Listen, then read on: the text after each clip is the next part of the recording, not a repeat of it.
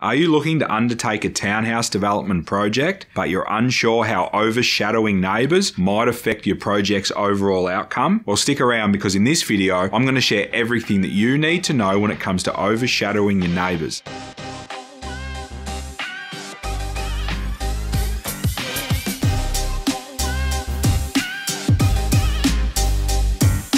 Let's get into it. Hey guys, Peter Kelly here from Little Fish Property Developments, helping you maximize the value of your land and generate wealth through low-risk residential development projects. We share everything you need to deliver successful projects time and time again. So if you're new around here, make sure you hit the subscribe button and turn the bell notifications on so you don't get left behind. The implications of overshadowing your neighbours when designing your townhouses are one of those things that don't get talked about enough. The first thing you need to consider is your site's orientation. This will have the most significant impact on the shadowing that you'll be projecting onto your neighbours and potentially onto your own private open space, which in turn may restrict what you can or can't achieve with your design. So there are many rules and restrictions around not shadowing your neighbour's habitable windows or specific percentages of shadowing their private open space. There are even restrictions around shadowing your neighbour's solar panels. There is a reason why north-facing private open space properties are popular and command a premium. They maximise the natural light into your living spaces where the light is most valuable. This orientation minimises the chance of your new design shadowing anyone else's